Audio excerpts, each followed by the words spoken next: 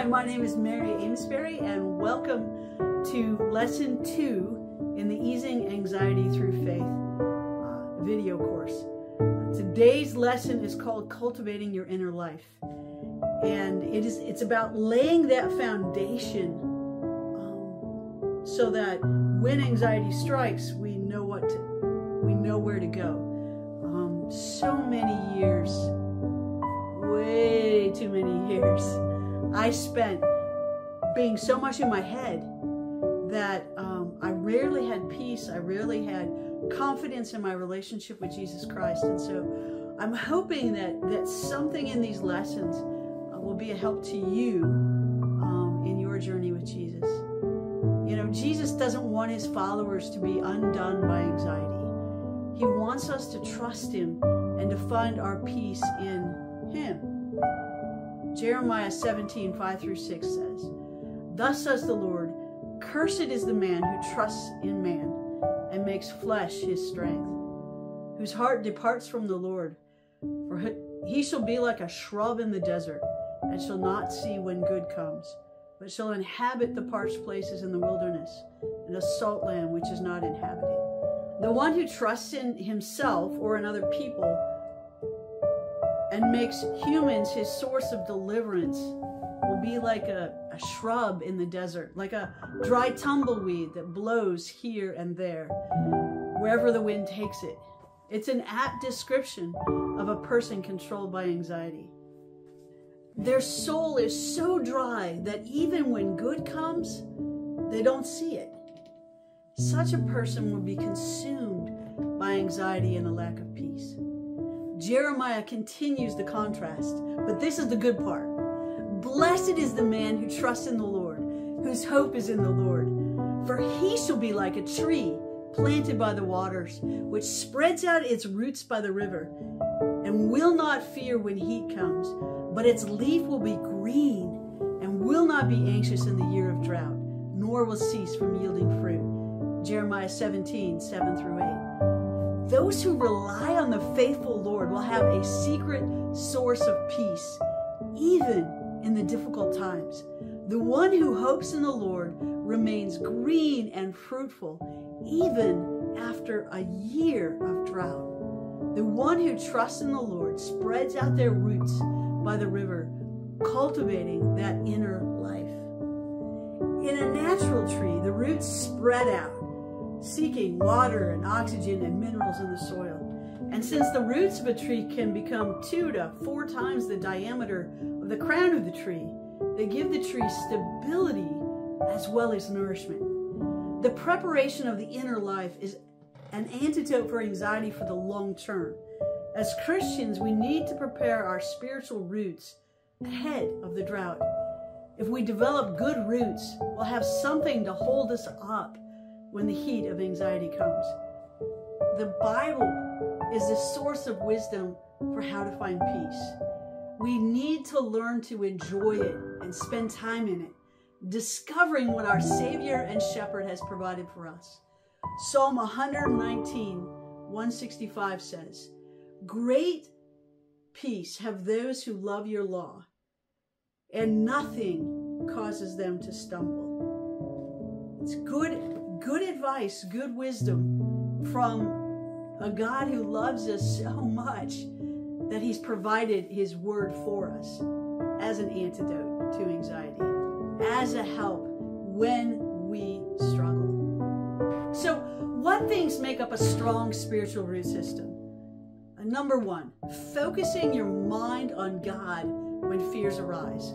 Isaiah 26:3-4 says, "You will keep him in perfect peace, whose mind is stayed on you, because he trusts in you. Trust in the Lord forever, for in Yah, the Lord is everlasting strength." Another thing that we can do to strengthen our roots is knowing and relying on the promises of God.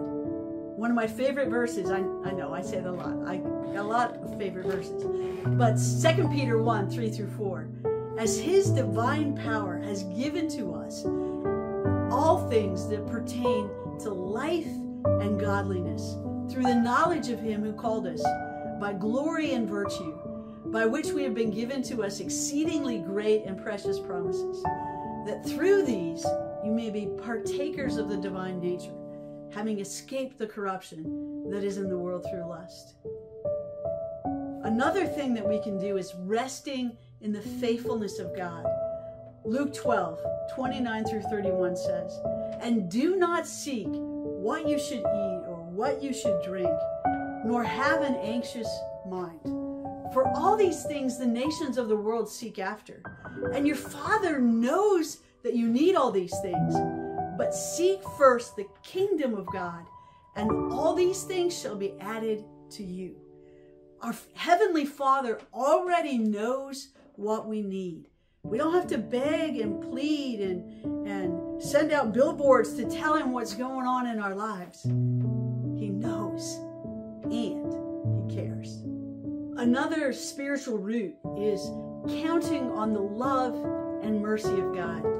Micah 7:18 through 19 says, "He delights in mercy, and He will again have compassion on us, and He will subdue our iniquities. He will cast all our sins into the depths of the sea." Another spiritual root is learning to nestle into the Lord's protection. Psalm 4:8 says, "I will both lie down in peace and sleep. For you alone, O Lord, make me to dwell in safety." We need to learn to be delighting in God's perfect will. Romans 12:2, "And do not be conformed to this world, but be transformed by the renewing of your mind, that you may prove what is that good and acceptable and perfect will of God."